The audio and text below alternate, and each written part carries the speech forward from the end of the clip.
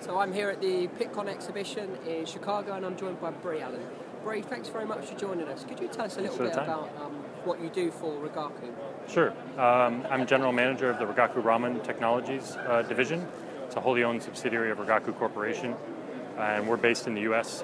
With headquarters in Boston, as well as manufacturing and service in Tucson, Arizona. So the big news this week, you've brought out your new handheld ramen. Yeah. I wonder if you could tell us a bit more information about that. Sure. So Rigaku Ramen has been on the market with handheld ramen for about 2 years now. Really focused and built around some core technology around 1064 nanometer ramen spectroscopy.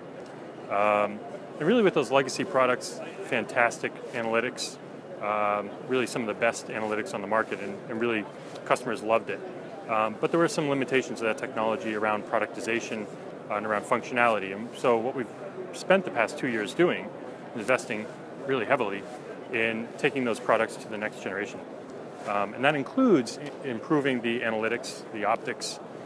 Really we've got 2 times better resolution on the optics, much better flux and light throughput in the optics, as well as a larger spectral range. So really we've pushed the optics forward, but really have spent a lot of time working on packaging, user interface, workflow capabilities. So really we've got a wholly purposely engineered analyzer specifically for the pharmaceutical, chem, academia, et cetera markets. That's really much more functional, much more user-friendly, much more capable.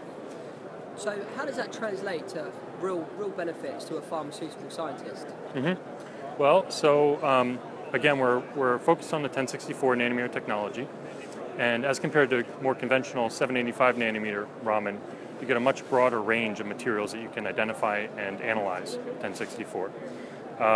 So that's where that advantage lies. But on the packaging and user interface, we've made the system so that it's a single-hand operation. User interface is extremely intuitive, very easy to use. It's all based on smartphone technology, so the ramp-up time is extremely fast. But maybe most importantly, the packaging. The instrument is made fully out of machined aluminum. It's much smaller. It's about 30% lighter than our previous generation instrument, so it's much more usable. It's also ergonomic. It's sleek and thin, so you can fit it down into a barrel or into tight spaces and take analysis. And it's angled ergonomically, so you can read the display while you're got the instrument pushed down into a barrel and taking analysis.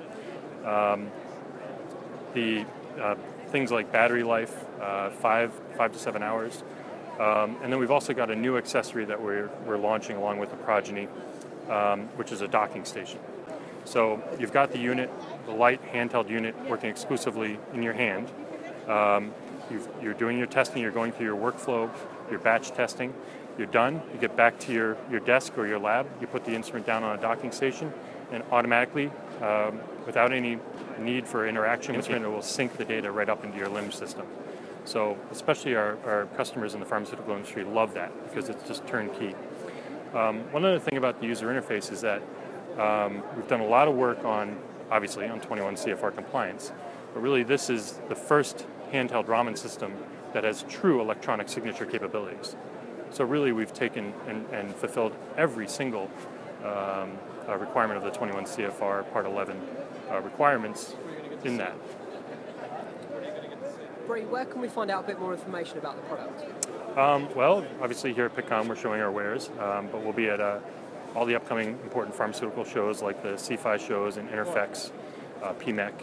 But in addition, we have all the Progeny up on our website, rigakuramen.com, and also our microsite, rigakuprogeny.com. Great. Thanks very much for your time, Bree. Thanks, Freddie.